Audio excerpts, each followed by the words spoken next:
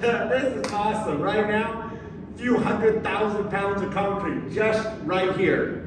And then later, we're gonna add 125,000 gallons of water. It's physics, math, and engineering. Machine it, draft it, build it, test it, break it. Every time something new gets built, the entire world advances. Laying in bed at night, it's designing new parts, designing new suspension, designing new wings.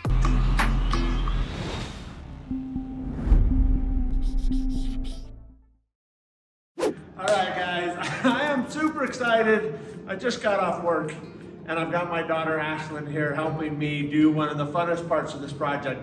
And it's really fun because it's a little bit of demolition, but more than that, it's that I'm actually ripping out all the walls underneath the pool. We've already removed almost all the studs that went down this every 1 foot on center that was holding the arc in the spandex concrete ceiling above me while I poured the concrete on top of that. I wanted that concrete on top to actually cure in the same arc that the spandex starts with. So the two, when I pull the wall out, settle together, and the upper slab helps hold the weight as well as the lower slab. If you don't do that, you can actually just pour wet concrete on top of the spandex. The spandex would begin its heavy flex with the top just being wet. Then when it dried, the top would have no preload on it, and all of the weight of the upper floor would be carried solely on the spandex, which was flexed. So now that I've put this wall up, we've finished pouring, we let it sit for a couple weeks, everything's been baked and cured. I can actually now pull this wall out, and any flex that occurs is the top slab and the bottom slab begin their flex together, and they're stronger that way. So I pulled most of these studs out, and I've been trying to measure how much deflection I'm getting in that. I expected to see close to a 1/4 inch, and I'm at the point where a lot of locations, I can't measure the difference. It's almost the thickness of the tape measure black line. It's such minor movement. So I knew we went way overkill on this. We went to a 12-inch spandex instead of an 8. We did extra tensile cables in it for the point loads. We did solid areas, some of it hollow core, some solid. But you know what? We did everything we could to make it not move, and it's not moving. It is designed to flex if it needs to. The truckloads and truckloads of concrete on top of here, and the way the spandex is all resting on the rounded wall of the pool, spanning from this giant concrete column that goes clear down another story below grade. This concrete column, there's another one there and another one at the end. So there's 4 massive concrete columns going all the way down to the super footing that's 2 feet thick. And the span, clear span, is from this point to that point that is holding 100% of the pool decking above.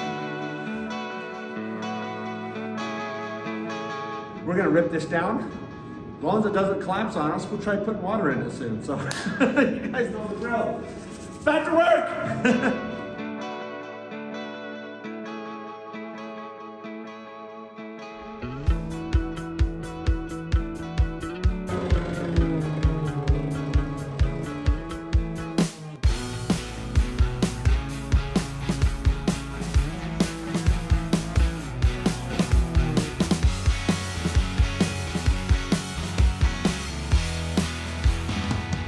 It's been a long time coming. We've got the upper concrete poured. You can see how thick the concrete is now. We're about ready to pull out the wall from underneath it, which is when we find out if the engineering worked as well as we planned. And I already know because I just pulled the plastic off. And while I was pulling the plastic off, I noticed the bottom of the wall is moving. It's floating already, which means that the temporary floor bracing, I had solid aluminum beams everywhere with steel under here. And when I put them on, they have jack screws. You can just twist them. And I just spun them till they touched and just put about 2 pounds of pressure on them to just snug them. And that lifted this wall up enough that we poured the concrete and we pulled the frame out from underneath, this wall was actually suspended. So that concrete's already holding its own weight. I'm ripping down these walls and that concrete isn't gonna move, or that would be planted. I'm so excited, it's a good day. It's been so long to get to here. All this wood I get to reuse. I've been waiting on finishing a big section of the basement so I can reuse every single one of these. So I'm gonna cut them out real nice, pry them off. They'll become basement walls. They'll become part of the pavilion in the backyard. And if you spin around over here, as I poured the concrete on the top of this wall, I'm pouring the concrete the same around that entire fence so I don't have to weed eat against the fence. I want a big wide base. So I'll also use the timber around my other house here that I bought while I built this one. So I'm super excited. This wall's coming down, you know the drill. Back to work.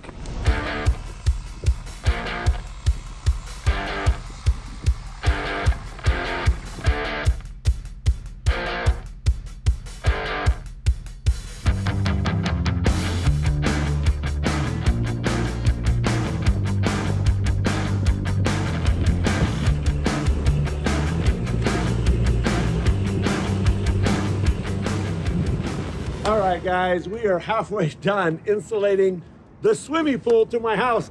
We started first by putting in a closed cell foam. There's open and closed cell foams out there. The closed cell keeps the moisture from passing through it and it's soaking up water. So the reason I went ahead and did both rather than just one is I wanted to get the closed cell. It's a lot more money just to do this pool. It's about $5 grand in just the material.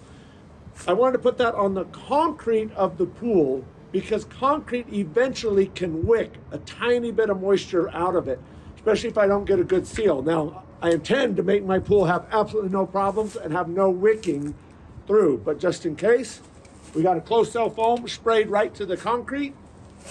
Then I'm putting on this netting and we're blowing it with standard insulation. I'm going one step beyond that because I want this pool running 365 days a year when it's 10 below zero. And so I want to get really good insulation, so I'm doing a third layer. One, blow into. The third will be I'll wrap this with wood. Then I'm going to go ahead and put a foam board insulation on top of that. Then we'll stucco on top of that. So we're going closed cell, blow in, wood, foam board, stucco, and we're layering it out. This pool is also insulated all the way down where it goes 13 feet below us, right here, all the way to the top, the sides. And at the end of the day, this will cost less to heat than a traditional pool. A small pool with 1/5 the amount of water in it. It's because typically a pool is concrete directly connected to the soil. You dig a hole, rebar, pour concrete to the soil. And if the ground is 65 degrees, which is pretty typical below frost line, that 65 degrees is cooling your pool in the middle of summer all of the time, especially if you're going to run it in the winter. This pool doesn't have that because I have separated the concrete from the earth with insulation. Concrete only has an R value of 1, which is essentially 0. Solid mass to a soil, it just sucks all your heat out. So the goal was to have a pool I could use all year. I think I'm getting there, 3 layers deep. We have a lot more to do. You know the drill. Back to work.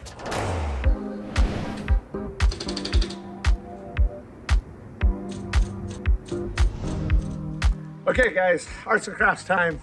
Today I want to close out some posts. Typically, these 2 panels are squishing a concrete panel that's going between. But since I wanted to see through to the river, which right now is a mud river, we're expecting the largest flood in Utah's recorded history. We are hundreds of inches above the snowpack line of the giant flood from 1983, 1984.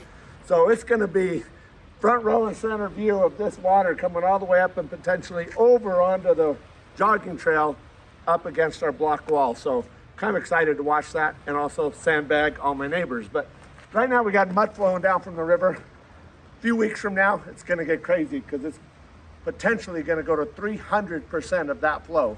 So today, what we're gonna do is I want to be able to see through to the massive flood. So this will be a wrought iron looking fence I can see through. But since these are usually squishing a concrete panel, like I did on the side over there, this would usually be closed. So I needed to create a way to fill this. Now, the company who makes this, they did a great job. I love this product. But they have a filler that you can put in there. But with the electrical conduits, it's a tight fit and everything kind of pushes out and there's bigger gaps. And I wanted a fit that didn't look like I put a filler and grouted it in. I wanted it to kind of look more like one part rather than filler, grout, and then fill in behind. So I'm gonna try something with arts and crafts with a few cheap things from the same place I get parts for building aircrafts, hardware store, Walmart, anywhere. I've got aluminum foil. I'm gonna wrinkle it up, stick it around the post so that I have a texture that kind of mirrors the little bit of a rock grain to it. But if I just did that, it would look perfectly smooth on this side and wouldn't have these kind of indented grout looking joints. So I will, after wrapping with foil, I'll take this foam rod and I'll wrap it around so that it makes a crease in here on the foil. So wrinkled foil makes a texture. This will make and mimic a concrete grout. Then I will go ahead and wrap it with plastic wrap, like box packaging wrap, really tight. That will hold everything together. After I do that, I'm gonna use this camper seal. I'm gonna put it right down this edge over top of the foil wrap. What that's for is, since these panels have that stone look, it's kind of wavy. If I didn't use this, and then I clamped the wood on it like you see on the post behind me, if I didn't use this, the concrete would just push and then sneak out into these areas, and you just have this film running concrete. It looks horrible. So this pad is to run down this side and this side right against that seam. And then we're gonna put a board on it, 2x8, ratchet strap it tight to pinch everything together, pinch the foam pad, pinch the foam rod into these joint lines right here, and kind of give it all one look. Hopefully it works well. I've never done this before. The guys who install some of these fences, I went and talked to them installing down another fence down the way. They usually just kind of fill the top little edge after the concrete panels are in. And it just looked like a foundation concrete aggregate. It looks great, it's fine, but I kind of wanted to try and add stone texture.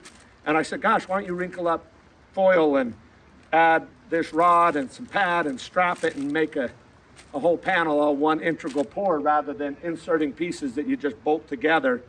And they looked at me like I was a little crazy. So I said, well, I'm gonna give it a shot. And they said, you know what, if it works, we may be doing this on the rest of our posts and fence. So I don't know, I'm the guinea pig. Let's get to work.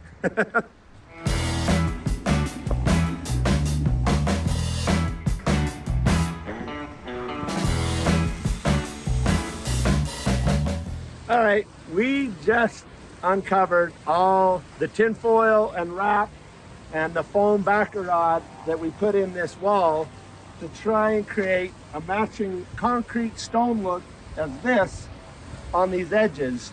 And honestly, I couldn't be happier. It was just an idea, and we just kind of crossed our fingers and went for it. But you can see how the wrinkles of the tin foil put a stone texture in it.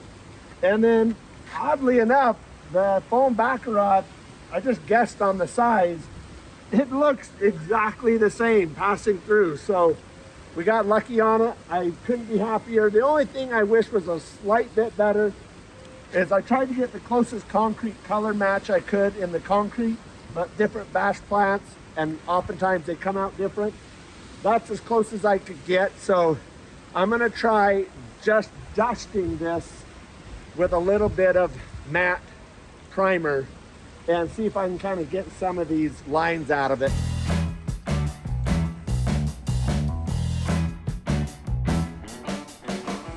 I like it. That works. Then between these, we'll get the black stark contrast wrought iron going between all these posts. So that'll do. Back to work.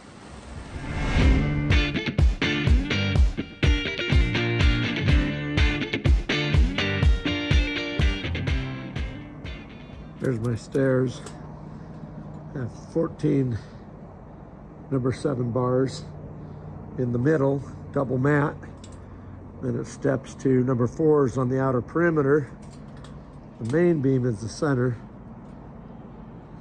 This set of stairs is not going anywhere. You see these little top bridges are set at every single stair tread. You can kind of see the shape on the side of the wall there. So every one of these little pop-up rebars you see, little number 4s, go right across the edge of the step, 2 inches down, 2 inches back, to protect the edge of the step.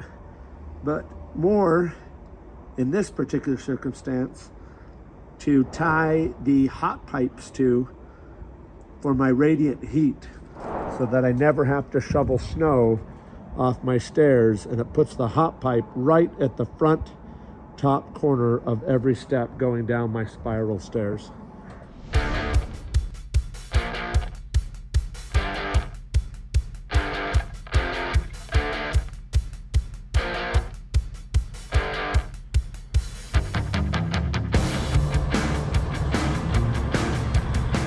Those are the stairs we're going to pour, and then rip off all the wood and let that stairway float.